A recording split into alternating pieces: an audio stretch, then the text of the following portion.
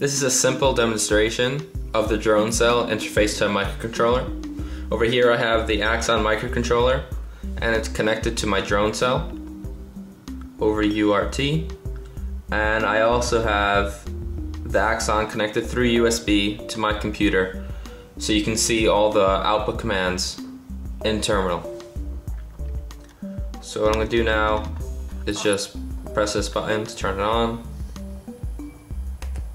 And as you can see, the red light on the DroneCell is the status light, and when that starts blinking intermittently, then it connects to the network. Meanwhile in terminal, you can see some of the messages from the Axon.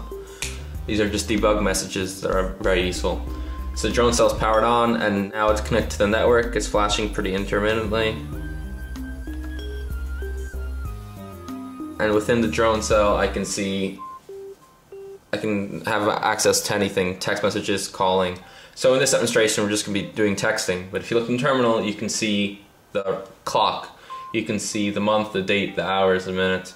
And then I have this prompt that I set up that in order to send a text message to this phone, which is just an ordinary phone, actually using Verizon, not even using a SIM card. This has a SIM card inside T-Mobile and it's going to text this phone. So I press the button.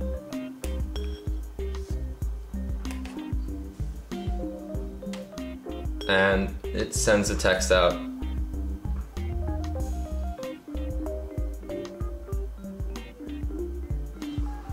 And here's my text from the DroneCell.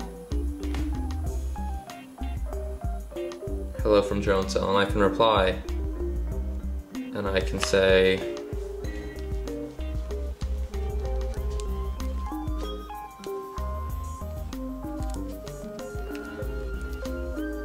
hello from cell phone, and just send.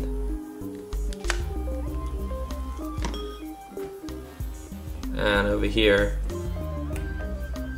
it's going to start outputting everything. As you can see, the message is hello from cell phone, the phone number it's from, and then it deletes the SMS message. And it's just going to be in a while loop looking for messages, so we can send another message if we want.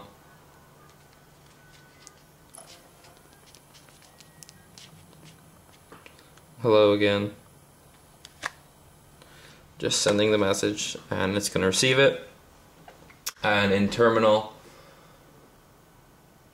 I already received the message, hello again, and the phone number that's from, and just deleted the message. So really this is my entire rig.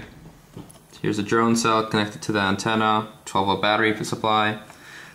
These colorful wires over here, red, green, and blue, are used, not in this demo, but they can be used for ring indication if someone's calling, for SIM presence if there's a SIM card inside, and you can also use it for status.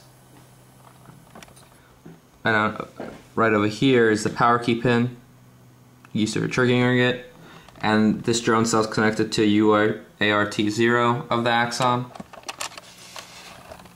and this is just connected to USB for me to use. So it's really that easy to get something up and running, to send text messages, to receive it, process it, or do whatever. Check out the other videos to see how to make phone calls, receive phone calls, and also talk to the internet and do some more.